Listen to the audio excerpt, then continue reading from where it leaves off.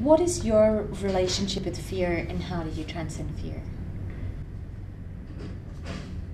Interesting. I don't think I've ever really thought about fear as such. I think it's probably more, fear translates, I think, quite often to anxiety. Yes. The trick for me is being able to turn that fear or anxiety into some type of positive energy. So you can go two ways with that, right? And they always say, you know, that if you can translate that and use it externally and turn it into good, you can turn it into positive energy. So that's always my focus. The danger with fear is that it turns you into this kind of paralysis. And that's the thing I'm always conscious of, which is that whether or not you're in the position where you're not making decisions.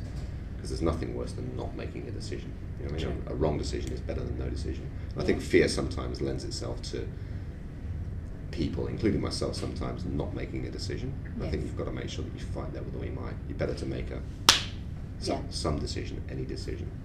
And make sure that it's not just fear where you sort of sit in the headlights and then wait for another month to see what else is going to come through before you make a call.